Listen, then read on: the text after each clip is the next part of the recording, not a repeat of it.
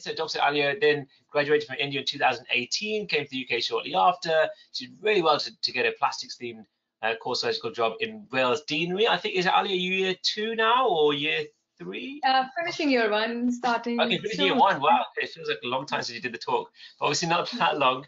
And also she's founder and president of the Surgical Society of International Doctors. I'm sure she'll talk about that a little bit in her talk. But thank you so much for coming on board again, Aaliya, on a Saturday. And I'm sure you're going to inspire these guys into doing surgery. Okay, guys, so you should see something on your screen right now. Have you considered a career in surgery, yes or no?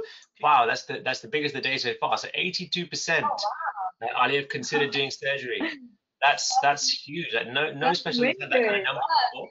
And around 20% are not of the surgical background type. So like someone introduced me, my name is Aaliya. I am currently a surgical trainee in Wales in plastics theme program, and I did my MBBS from India, and I've recently cleared my MRCS as well.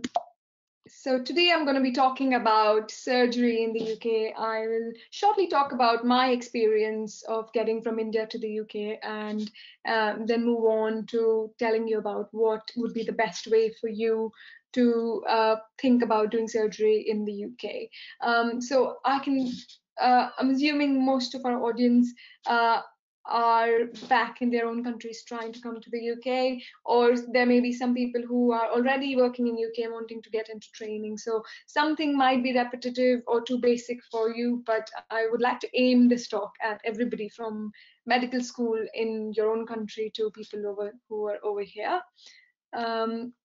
So that's the picture on the left is where I grew up.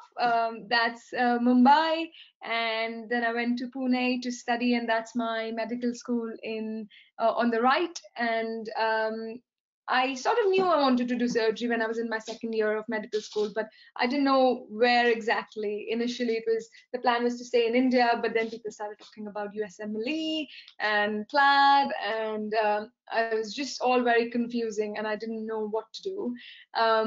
But I think PLAB just sort of fell on my laps, and I met a friend who said, you should give this exam, and I gave it, and I was like, here, and it just happened. So if you are confused about USMLE versus UK, hopefully you'll understand something about the surgical program in the UK from this talk, so you can sort of weigh it up with the USMLE option or comparing it to PG in India as well. Now, everyone talks about surgery being very competitive, and when I was in India, people were like, you know what, you can get medicine, you can get pediatrics or psychiatry, but you'll not get into surgery. It's too competitive. You're an international doctor, and you don't have the things that they need. And this is exactly what I had when I came to the UK. I hadn't done any exams. I didn't have any publication. I had one case presentation and one local leadership role, and didn't know what audit was. And I clearly did not know that teaching is valuable towards your portfolio. And well, I went from there. I basically did not know much about the system at the time. There weren't that many online resources or people like Aman and Pooja doing this great work of telling everybody about how the training system works. So there wasn't that much information, I think, 3 years ago. And that was 2018 when I came, but I sort of winged it and just gave the exam. I took one step at a time, like, which I think is a really good way to go. Just give PLAB 1, clear PLAB 1, and then we'll deal with the next. PLAB 2 I gave in March 2019, and then I was like, I'll get a job in the UK and then see whether I can get into training or not. Like, there's no reason to, even if you are starting somewhere where you don't have a lot, don't be disheartened, or don't be demotivated by the fact that you will not get in. It's if you know the game, and if you know what you need, you will and if you train and you put in your hard work, you should be able to be eligible to be in the competition, in that race. So I did PLABs in 2018. I did a non-training job for a year in general surgery, followed by teaching and ITU. So a total of 1.5 years before I got into training. And I got into code training last year, August. I'm almost finishing it now. I've cleared my MRCS exams and cleared the first year as well, and very excited to move into the second year. So it is from my experience, it is what I like to say, what you can take back from my story is that I start from not having a lot, and I did get what I wanted. So if you are in a place where you don't have a lot on your CV, start now, and hopefully by the time you do apply in later on in a year's time or so, you will have those things on your portfolio. And that's the reason for this talk, that you understand what you need to do right now.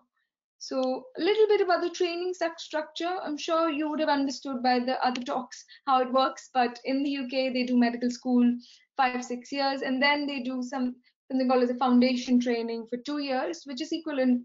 F1 is equivalent to the internship that we do back in our country. And then they do 2 years of core training, so core surgical training, and followed by you apply again for a registrar training, and that starts from ST3 to ST8. So if you see from CT1 is the numbers, so 1, 2, 3, 4, 5, 6, 7, 8. So it's 8 years of training total, and you need to apply twice. You need to apply first at the starting of core training, and then you apply again at the starting of ST3.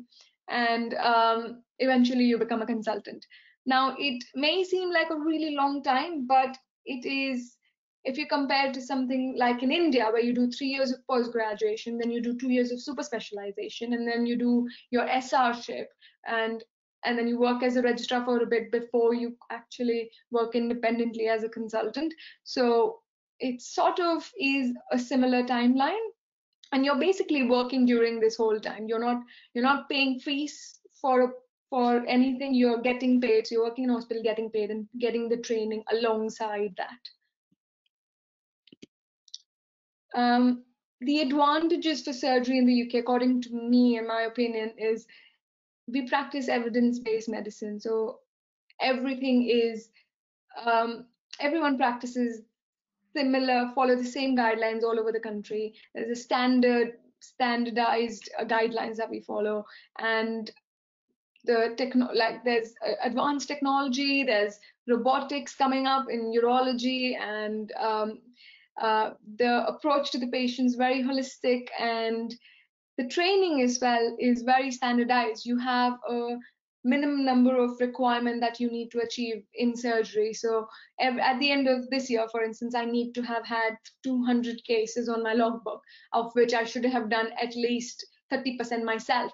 So there is no bias, your training doesn't depend upon your not it of course depends on the consultant you're working under, but doesn't completely. They're required to train you according to what the standards are kept. So that way everyone will get similar training, which is really, really nice. And you have excellent research opportunities if that's what you're interested in as well. Another really good thing about the UK is that exams are a test of competence. They're not a test of excellence. So you don't need to be ranking. You don't need to have rank 1, rank 2, or you need to be in the top 100. All you need to do is pass, and you need to be competent enough. And that's not only in exams. That's how they look at training in every way. Everyone needs to be competent, and if you pass the level of competence, then that's okay. So that's really nice. Another good thing about training in the UK.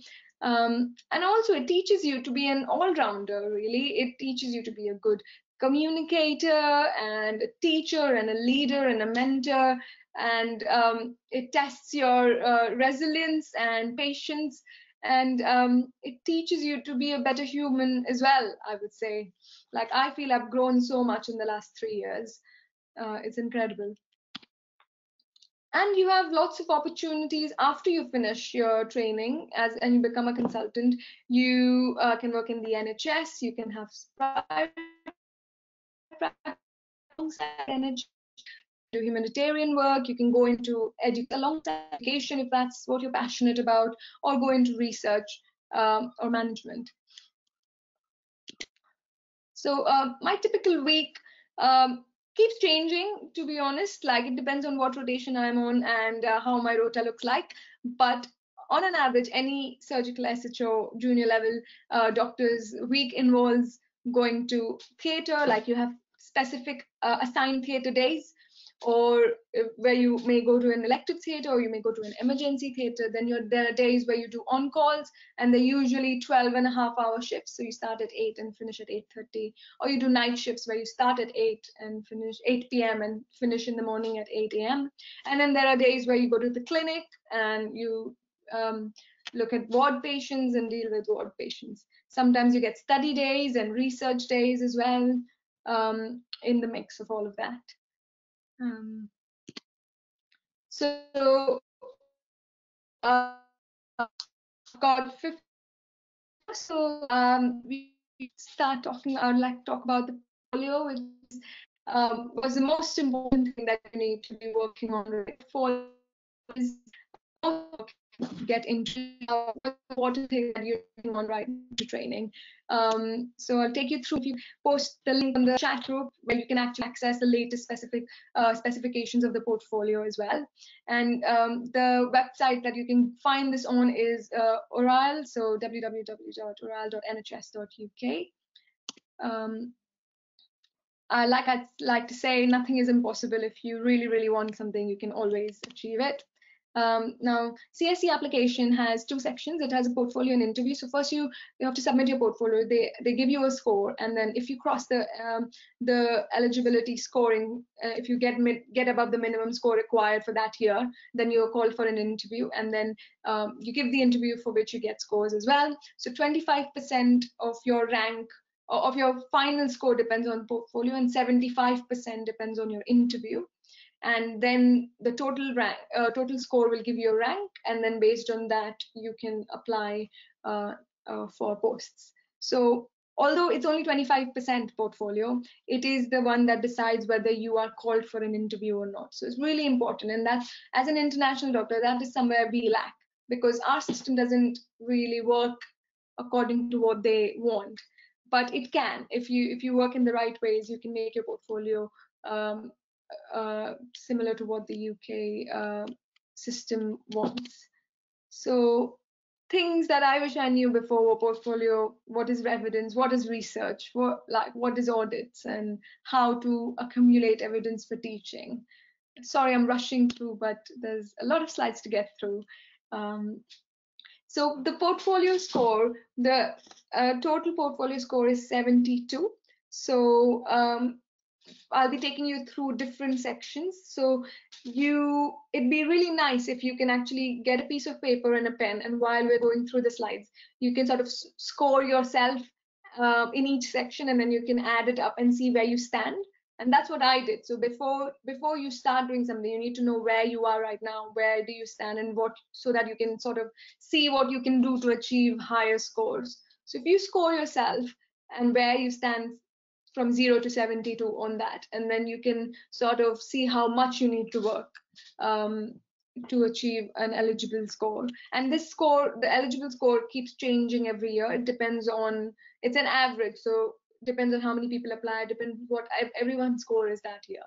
So normally it ranges from 47 to 55, and if you've got above that, you'd be called for an interview. But don't quote me on that. It keeps changing every year, and they don't release that score either. So it's divided into different sections.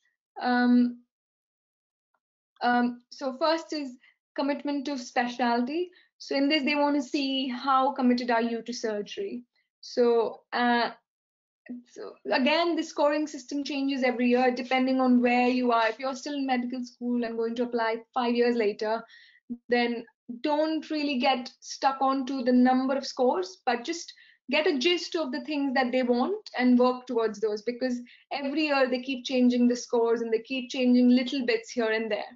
But what they are overall looking for is exams. Have you given your exams? If you give your Part A exam, for instance, you get 4 points, and if you not get 4 points. Have you attended, and then you don't get those 4 points. Surgical courses, have you got any surgical experience, and conferences and electives and taster weeks. So what you need to do is, in each of these sections, you need to collect evidence of everything that you do. So with courses, every time you attend a course, get a certificate and keep it handy. Surgical experience is how many theatre cases have you attended, and you need to have a logbook for this. If you're in the UK, then you use e-logbook. If you've got a GMC number, then you can use the e-logbook. But if you've not, then you can just sort of make an Excel sheet and put in the case, the date. Don't put in any identifiable patient data, but just you can put in the hospital number of the patient, the case, and what did you do? Did you assist? Did you perform the surgery? And if you have a logbook, like a data of all the cases that you've attended, what they need is not that much, is only 40 cases. If you have more than 30 cases, then you get the maximum number of points. And then conferences, collect conference certificates and experience. So if you've got an elective or a taster, this is something which is different, which is more focused for UK trainees, where they do, after their med school, they go and do an elective in a different hospital from where they're working for 4 weeks or so and get some surgical experience. So, or you can get a taster week when you do come to the UK and you start your first, say, non-training job. You can apply for a taster week in a different department. It's fairly easy to get. So if you don't have an elective, that is fine. But the most important thing is collect evidence of everything. Put it in one place so you have it when you're applying. Now, the second section is degrees. This is a section that I scored 0 on. So, and this is a section most international doctors would probably not score that much, because unless you're doing you're coming after your postgrad. But if you're coming straight after MBBS, we don't have a culture of doing an additional degree like bachelor's, BSc and stuff, which is what UK trainees do. But it is a lot of effort for very little points. If you see, for a PhD, you've got 4 points. Whereas if you go back to the last slide, you can get 4 points by just attending 4 courses. So if you don't have anything in this, don't get too stuck on it. Most people don't have a lot of scores on this one, and it's fine to score 0 on this section. Then prizes. Now there's a separate section for prizes where you can get, depending on whether it's a national, local, regional prize, you get different scores. So collect that certificate if you've got any prize, keep it safe. Try to participate in various competitions like poster presentations and oral presentations, essays, debates, anything that's related to medicine. And if you won a prize, it'll be counted. And if you don't have a prize yet, if you participate, your chances of winning something will increase. So start attending conferences, start attending those competitions. I think essay writing is quite a common one, an easy one to get as well. There's not that many people who participate, so the chances of you getting a prize is a bit higher. Then audit. If you don't know what an audit is, I think it's too long a topic to get into in this talk. But go and if you don't know what an audit is, go and read about it. Type audits, NHS, and you'll have a lot of information out there on the internet. And it's difficult to do an audit while you're not in the UK, because the system doesn't exist in other countries more so. But if you don't have it, don't worry about it. You can come to the UK and work on getting an audit. Go through each section. So they want you to have a leading role in all the aspects of the audit and present it as well at a regional or a local meeting, and that will give you the maximum points. So if you don't have it, don't worry. When you come to the UK, do your first job, you can do an audit that time. But if it is possible and you're in your country and you think it's possible to do an audit, try and start getting on doing one and getting an experience of doing one as well. And what evidence do you need for this is just a letter from a consultant stating that you've done this audit, you've led it, you've completed the cycle, and you've presented it as well. And you can put in your certificate of presentation as well as evidence. The next section is teaching. Now, we all do teaching every job, I think, like every day on a ward round. If you've got a junior, you every day in our jobs. I think like when you're talking about a case, that is informal teaching. We do formal teaching as well, where you teach, take lectures and small group teachings and workshops. So I think what's difficult is though to prove that you're doing this teaching. So you need to have that evidence, and that evidence can be collected in the form of feedbacks. So you can just have a feedback form filled in every time you do teaching, and you've got them collected. That is evidence. And also, if you're doing formal teaching, you might have certificate. Now, going beyond that, what they want is for you to design and organize something that would be that's a teaching program at a regional level, and contribute towards teaching regularly over the year, which doesn't need to have related to this program, which could be just workshops or bedside teaching, and have feedback. So now designing a teaching at a regional level, the easiest way of doing that is doing something virtually. Nowadays everything is possible virtually, and it's really not really, but comparatively easier to organize something on Zoom, for instance. And you can invite people or participants from different parts of where you live, and that becomes a regional teaching. And the evidence would be for that is getting a letter from your supervisor or a consultant stating that you've done this teaching and you have designed it, you've organized it, you've led it. And you don't necessarily need to be, if it's a teaching program, you don't necessarily need to be teaching every session. You can have other speakers, but it's about organizing and designing this program where you have different talks and different speakers coming on different days and talking about something. But if you don't want to go for the top scoring thing, even if you have just done regular teaching, bedside teaching, or every day that you teach at work, just get feedback form filled in from your supervisor, from your attendees, and that counts. That give you 4 points as well. Then the next section is on training in teaching. So again, this is another section which is a lot of effort for very little points. So if you don't have this, don't be disheartened. Don't just do it for the points. If you are, for instance, I have done a PG Cert in Med Ed, and I got points for that. But the reason I did it is because I really like medical education and I was passionate about that, and I wanted to get a degree in that. But if you're not passionate about it, if you don't think you can, you think you don't want to go through a full year of doing PG, like a course in medical education, then I think it's not worth doing it just for 3 points, because you can attend various 1-day, 2-day courses and still get 2 points.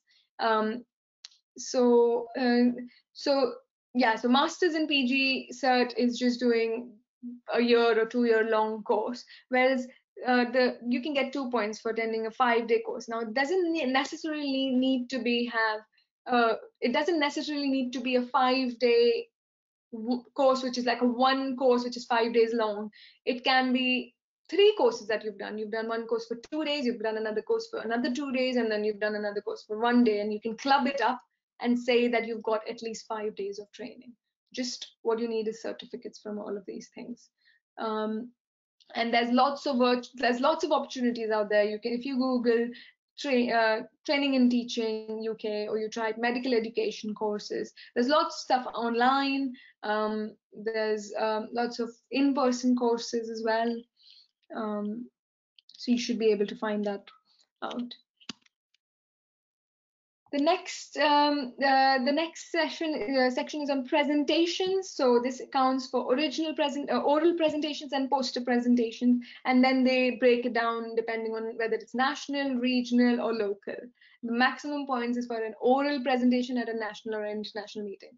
So anything that you have, like if you're doing an audit, you can present it. If you've got some research, you can present it. If you've got an interesting case, maybe you can present that as well. So start participating. I think the main thing is there's so many opportunities out there. You just need to start grabbing them. You need to start submitting abstracts to conferences, and oral presentations, I agree, are difficult to get, but poster presentations, you can get 5 points for 2 posters at a national or international meeting. And it's really, comparatively, if you submit an abstract and it's not got any gross mistakes and it's a decent project, then it should get accepted for poster presentations. If you see that you're not getting any posters, then maybe start applying for smaller conferences, or conferences with trainees, like ASIT, for instance. They're really good at accepting posters.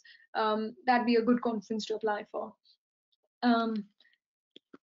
And then the next is publications. Again, publications is something, research and publication is something that everyone's scared of. Even I am, even today. I struggle with getting research because I'm not very academic, but I think, again, this is another section that you shouldn't, at your level, shouldn't stress that much about. If you have it, that's good. If you can work on it, that's even better. But if you don't, then that's fine. A lot of people don't have that many publications at that level. So, but it is important that if you do have a publication or a project that you're submitting for publication, try to get it in a PubMed cited journal, because that is what they want. They want a PubMed cited journal, and that will give you the points. Sorry, I think there's a mistake on the last one. The last column should be 1 and not 4. So collaborative author and 2 or more publications should be 1. So you get more points if you're the first author, but you can get some points if you're a co-author. And even collaborative authorship, they've given 2 points for. So that's easier to get into. And I think the last section is leadership. And now they divide it into national, regional, or local.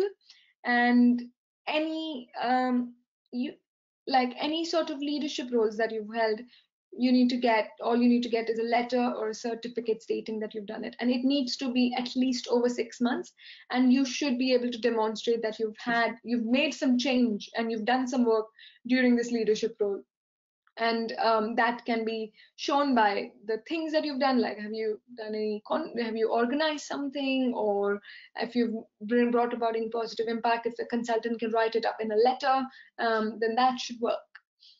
If you don't have any leadership roles right now, if you follow various societies, they usually every year open up role opportunities for committee roles, and you can start applying there within your college, or if there's Medical Student Association of India, and all sorts of things available. Just Google and you should find something.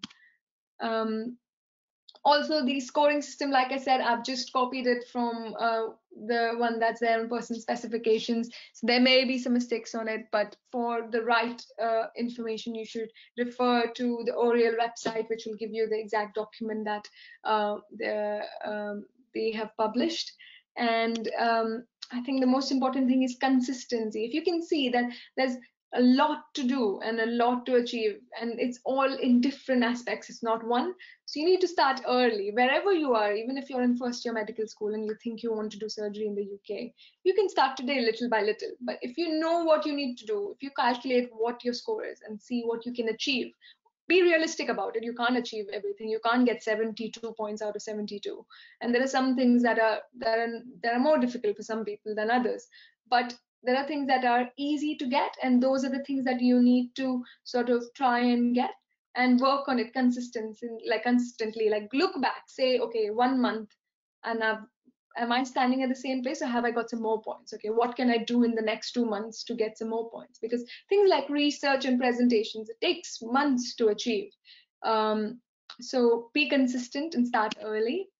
And remember that your journey is unique. Everyone is starting at a different place, coming from different circumstances, and don't compare yourself with anybody, and just believe in yourself. Just a little bit about I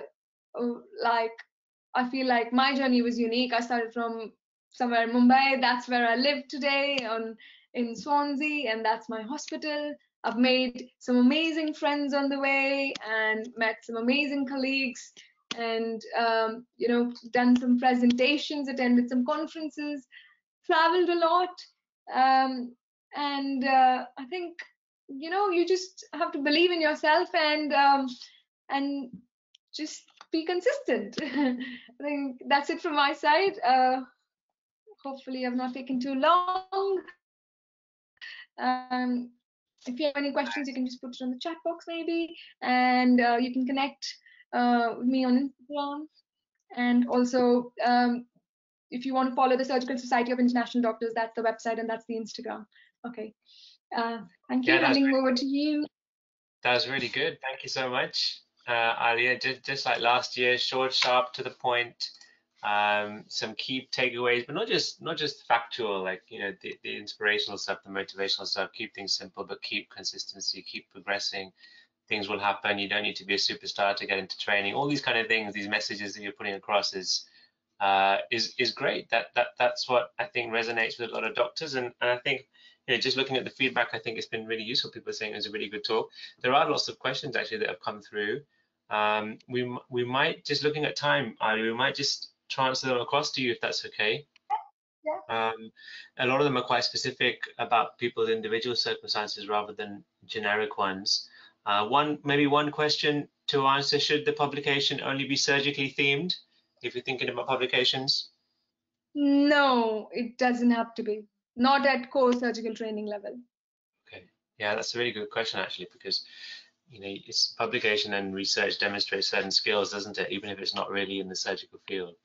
But yeah, I guess, you know, that's the question that people might have, particularly if they've done publications already. But your advice on how to go about doing that kind of stuff was really helpful as well. So, Pooja, what do you think? Should we handle these across to Aaliya, because there are some specific ones for what I can see. But generally, looking at the feedback, Aaliya, really, really good. And like we said in the first half, Pooja, anything to add on?